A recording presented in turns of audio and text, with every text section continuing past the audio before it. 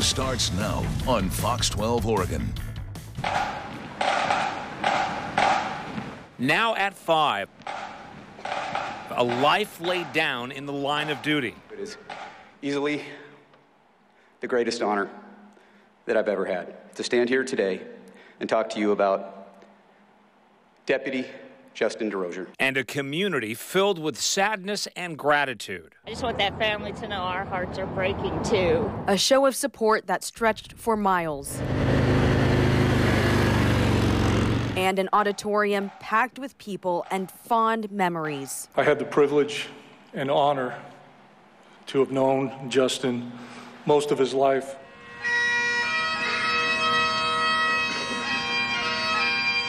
With heavy hearts and messages of hope, thousands paid tribute to fallen Deputy Justin DeRosier.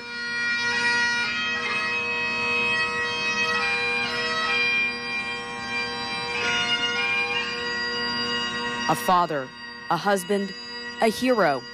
His life and legacy are right now on the 5 o'clock news. Good evening to you and welcome to the 5 o'clock news. I'm Elizabeth Dinh. And I'm Pete Ferryman. Tonight, the Northwest mourns fallen Cowlitz County Deputy Justin DeRosier. He was gunned down in the line of duty on April 13th. And today, thousands of people gathered in Longview, in Portland, and in between, all to pay tribute. We have live team coverage on the memorial service as well as the procession. Let's start with Fox 12's Simon Gutierrez.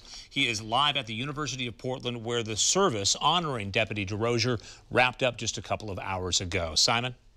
Okay, cool. Pete, the flag here at the Child Center still at half staff this evening in honor of that fallen deputy. Inside the auditorium this afternoon, an emotional service that remembered his life. The Child Center filled to the rafters, remembering a young life cut much too short. There's a saying about heroes that goes, heroes are ordinary people that do extraordinary things. Justin was an extraordinary person who did extraordinary things. Cowlitz County Deputy Justin DeRosier was shot April 13th while responding to a report of a disabled motorhome. He later died in surgery. Former colleagues spoke of his passion for police work. He faced danger with undaunting courage and bravery, and he faced fear head-on without hesitation. For the Constitution and the laws of the United States. DeRosier began his career in law enforcement in 2011 at the Whitman County Sheriff's Department as a reserve deputy, eventually becoming full-time. He had been with Cowlitz County for about 3 years. This wasn't a job for Justin. This was his calling. DeRosier grew up in Kelso and graduated from Kelso High School.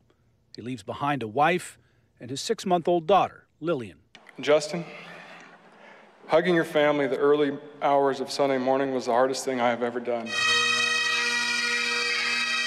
A nearly 2-hour service ended with bagpipes and Amazing Grace, a neatly folded American flag, and a last call from dispatch.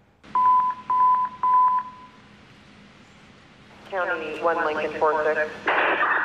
Well done, Justin. Well done. 1 Lincoln 46, out of service. April 14, 2019. Gone but not forgotten. Friends and colleagues all said DeRosier died doing the work he loved and also protecting his community. The man suspected of shooting him was later shot and killed himself in a shootout with Kelso police. Reporting live in North Portland, Simon Gutierrez, Fox 12 Oregon.